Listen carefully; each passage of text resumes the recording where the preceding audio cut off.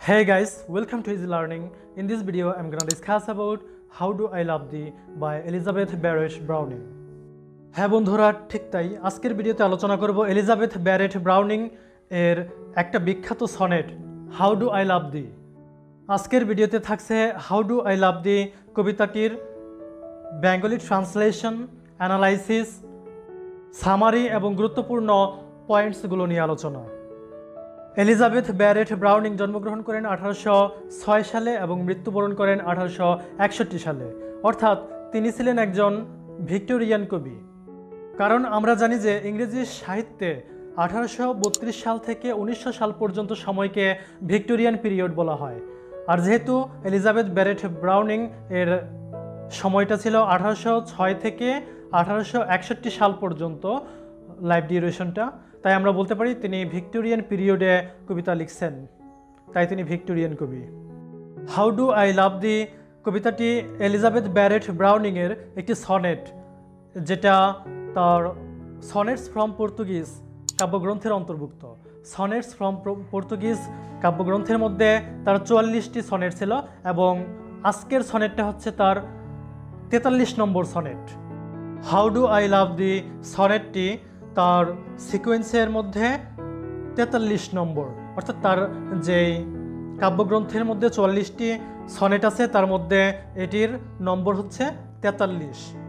তো চলো দেখি মেইন টেক্সটে কবি কি বলেছেন। কবি বলেছেন, how do I love the, let me count the ways I love the to the depth and breadth and height my soul can reach when feeling out of sight for the ends of being and ideal grace. অর্থাৎ কবি বলেছেন how do I love দি। আচ্ছা, দি হচ্ছে you এর আর্কেইক form, অর্থাৎ পূর্বে দি ব্যবহার করা হতো, বর্তমানে ইউ ব্যবহার করা হয়। তাহলে এখানে দি মানে হচ্ছে তোমাকে। কবি তার বিলাভড পার্সনকে বলতেছেন যে আমি তোমাকে কতটা ভালোবাসি। সে নিজেকে প্রশ্ন করতেছে তার বিলাভড পার্সনকে সে কতটা ভালোবাসে সে ব্যাপারে। তো কবি বলতেছেন যে হাউ ডু আই লাভ দি, আমি তোমাকে কতটা ভালোবাসি, let me count the ways, গণনা করতে দাও আমায়। I love the to the depth and breadth and height my soul can reach. আমি তোমাকে ভালোবাসি, দ্য ডেপথ মানে হচ্ছে গভীরতা, ভালোবাসার শেষ গভীরতা পর্যন্ত, ব্রেথ মানে প্রশস্ততা, অ্যান্ড হাইট মানে উচ্চতা, ভালোবাসার শেষ গভীরতা, প্রশস্ততা এবং উচ্চতা পর্যন্ত, মাই সোল ক্যান রিচ, যে পর্যন্ত আমার সোল বা আত্মা পৌঁছাতে পারে। অর্থাৎ কবি বোঝাতে চাচ্ছেন যে তিনি তার বিলাভড পার্সন মানে তার স্বামী রবার্ট ব্রাউনিং ছিলেন আরেকজন কবি। তো রবার্ট ব্রাউনিংকে এতটা ভালোবাসেন যতটা দূর পর্যন্ত তার আত্মা পৌঁছাতে পারে। আর মানুষের আত্মা কিন্তু actually can go beyond the boundary of human knowledge. মানুষের আত্মা কিন্তু হিউম্যান নলেজের বাউন্ডারির বাইরে চলে যেতে পারে। অর্থাৎ মানুষ ইমাজিনেশনের মাধ্যমে, কল্পনায় এই সমস্ত পৃথিবী ঘুরতে পারে, এই পৃথিবীর বাইরে পর্যন্ত তারা চলে যেতে পারে কল্পনায়। আর কবি বলতেছেন তার ভালোবাসার মানুষের প্রতি এতটাই গভীর যে এতটাই প্রস্থ এবং এতটা উচ্চতা পর্যন্ত, যত দূর পর্যন্ত তার আত্মা পৌঁছতে পারে। তার মানে তিনি বলতে চাচ্ছেন যে এই পুরো মহাবিশ্বের মতো তার ভালোবাসাটা বিস্তৃত। তিনি বলেছেন when feeling out of sight for the ends of being an ideal grace, অর্থাৎ যেখানে অনুভূতি দৃষ্টির শেষ সীমানায়, মানবতা ও অনুগ্রহের শেষ বিন্দু পর্যন্ত। অ্যাকচুয়ালি কবি এখানে বোঝাতে চাচ্ছেন তার ভালোবাসাটা এই মহাবিশ্বের মতো বিশাল, এত বড়, মানুষের হৃদয় যেটা কল্পনা করতে পারে যে সৃষ্টিকর্তার কিংডম বা রাজ্য যতটা বড় কল্পনা করতে পারে তার ভালোবাসাটাও ততটা বড়। এখানে কবি হাইপারবল ব্যবহার করেছেন, কারণ আমরা জানি যে হাইপারবল হচ্ছে অতিরঞ্জিত করা, যেটা বাস্তবে সম্ভব নয়, প্রকৃতপক্ষে যেটা সম্ভব নয় সেরকম কিছু বলা। এরপরে কবি বলেছেন I love the to the level of এভরিডেজ most quite need by San and candle light. অর্থাৎ আমি ভালোবাসি তোমায় প্রতিদিনের নিত্য নৈমিত্তিক কাজে, সে একান্ত প্রয়োজনের দিন রাতের মতো। এখানে কবি আরেকটা উপায় বলতেছেন, আরেকটা ওয়ে বলতেছেন যেভাবে তিনি তার লাভারকে ভালোবাসেন। এখানে সান অ্যান্ড ক্যান্ডেল লাইট হচ্ছে একটা মেটাফর। সান বলতে আমরা জানি যে সূর্য, আর সূর্য থাকে দিনের বেলায়, তার মানে এখানে সূর্য দ্বারা দিনকে বোঝানো হয়েছে metaphorically. And candle light, candle light মানে হচ্ছে মোমবাতি, যেটা রাতের বেলায় আমরা ইউজ করি। তার মানে এই ক্যান্ডল লাইট বলতে খুবই রাতকে বুঝিয়েছেন। তাই সান অ্যান্ড ক্যান্ডল লাইট মেটাফোরটি দ্বারা বোঝায় দিন এবং রাত, অথবা অলওয়েজ, সবসময়, দিন রাত সবসময়। তো এখানে মোস্ট কোয়াইট নিট বলতে কবি বুঝিয়েছেন প্রত্যেক দিন যে সমস্ত উপাদানগুলো আমাদের খুব দরকারি বা খুব প্রয়োজনে লাগে, যেমন ধরো যে অক্সিজেন, যেটা ছাড়া মানুষ বাঁচতে পারে না, ওয়াটার, ফুড, এগুলো। এখানে কবি বোঝাতে চাচ্ছেন যে তিনি তার বিলাভড পারসনকে আনকনশিয়াসলি ভালোবাসেন, অবচেতনভাবে ভালোবাসেন। সে অকেশনালি বা কেয়ারফুলিভাবে তাকে ভালোবাসেন না, অর্থাৎ সে ডিসাইড করে রাখেননি যে সে তাকে এমনভাবে ভালোবাসবেন।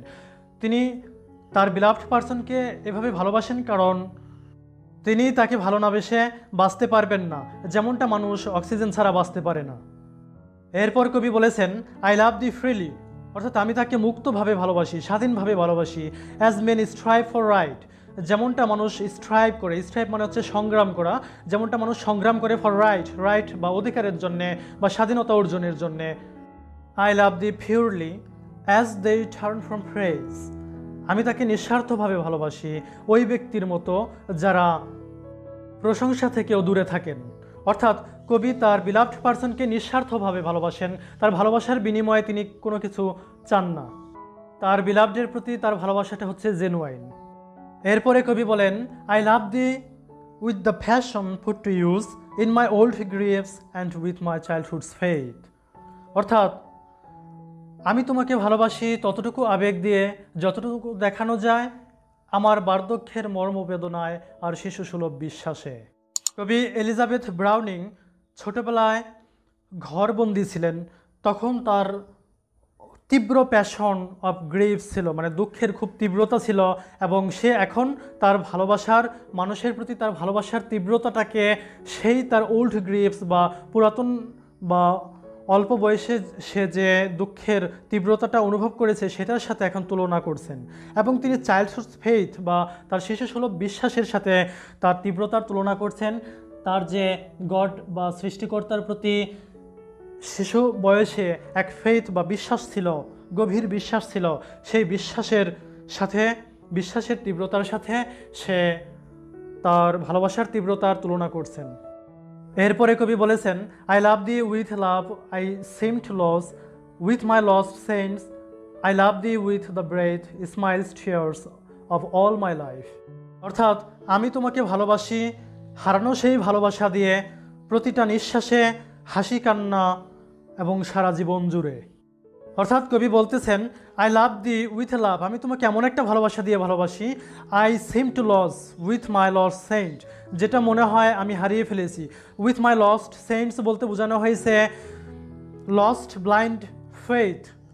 কবি শৈশবে সেন্টসদেরকে অন্ধভাবে বিশ্বাস করতেন, তো কবি এখন সেই অন্ধবিশ্বাসের মাধ্যমে, মানে সেই তীব্রতা নিয়ে তার ভালোবাসার মানুষকে ভালোবাসে সে কথা বলতেছেন।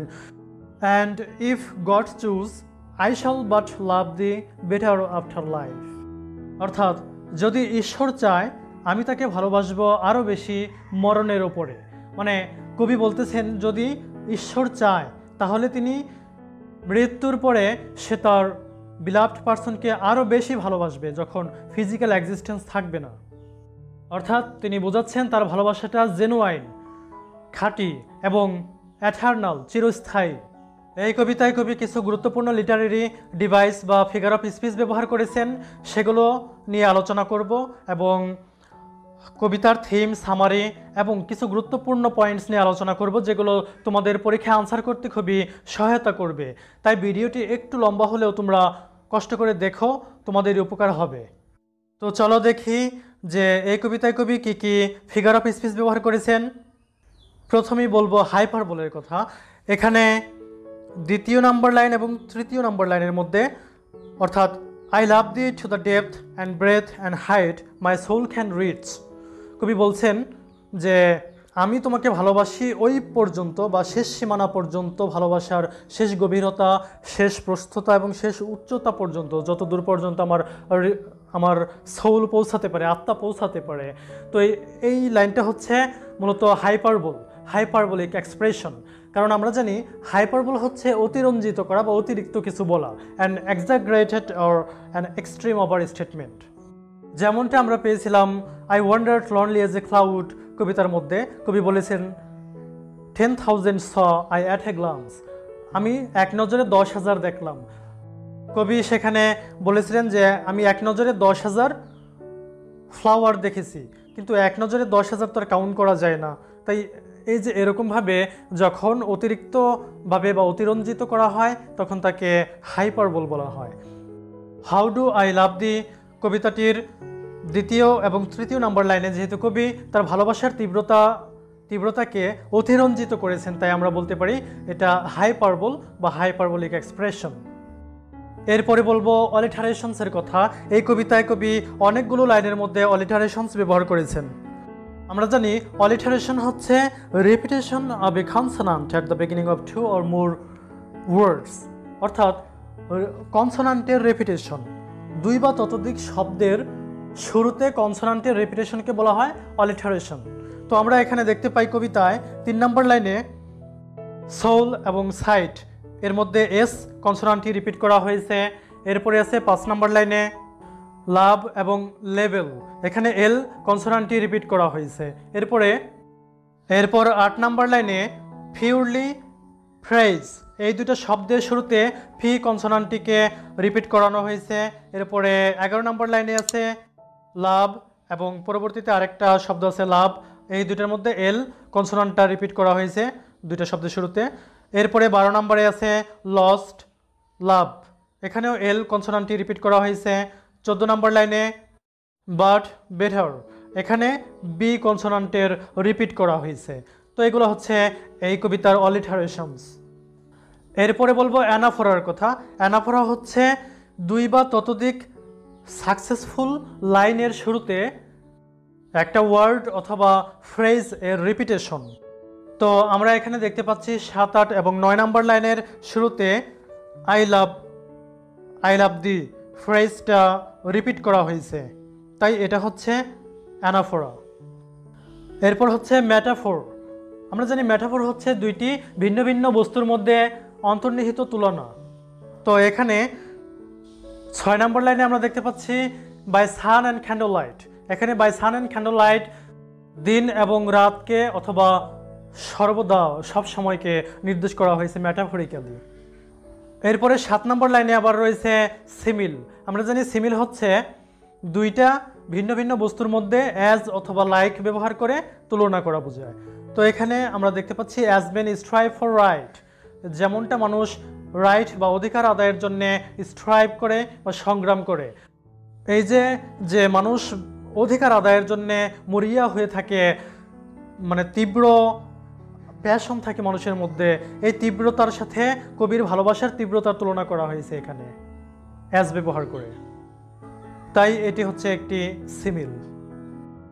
হাউ ডু আই লাভ দি কবিতাটি হচ্ছে একটি পেত্রারকান বা ইতালিয়ান সনেট, যেটার ফার্স্ট পার্ট বা অক্টেভের রাইম স্কিমটা হচ্ছে এ বি বি এ এবং সেস্টেড বা শতকের বা শেষ 6 লাইনের রাইম স্কিম হচ্ছে সিডি সিডি সিডি। যদি থিমের কথা বলি তাহলে এই কবিতার মূল থিম হচ্ছে লাভ। কবিতার বিলাভড পারসন রবার্ট ব্রাউনিং এর প্রতি তার ভালোবাসার বহিঃপ্রকাশ করেছেন এই কবিতার মাধ্যমে। কবির ভালোবাসা তার বিলাভড পারসনের জন্য কতটা জেনুয়াইন, কতটা খাঁটি এবং কতটা বিস্তৃত বিশাল সেটা তিনি ব্যাখ্যা করেছেন এই কবিতার মাধ্যমে, এবং তিনি কতভাবে তাকে ভালোবাসেন সেগুলো তিনি এখানে কাউন্ট করেছেন, উল্লেখ করেছেন। এই কবিতার আরেকটি গুরুত্বপূর্ণ পয়েন্ট হচ্ছে ইন্টেন্সিটি অফ প্যাশন বা আবেগের তীব্রতা।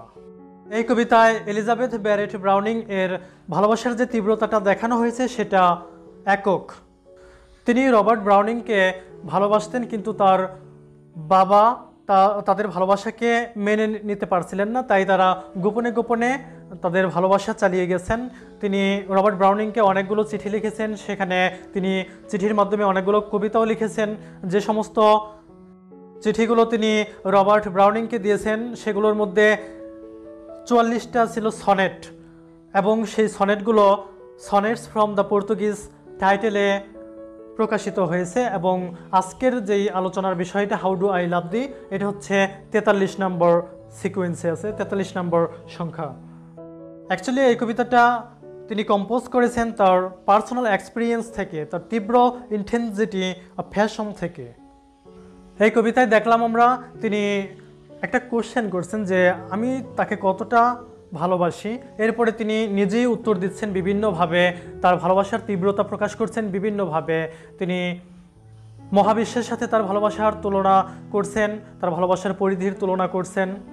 তিনি দেখিয়েছেন যতদূর পর্যন্ত মানুষের সোল পৌঁছাতে পারে, আত্মা পৌঁছাতে পারে, ততদূর পর্যন্ত তার ভালোবাসার পরিধি বিস্তৃত। এরপর তিনি এভরিডে বা প্রত্যেক দিনের নিত্য প্রয়োজনীয় জিনিসের সাথে তার ভালোবাসার তুলনা করেছেন, যেমন অক্সিজেন, ফুড, ওয়াটার, যেগুলো ছাড়া মানুষ বাঁচতে পারে না।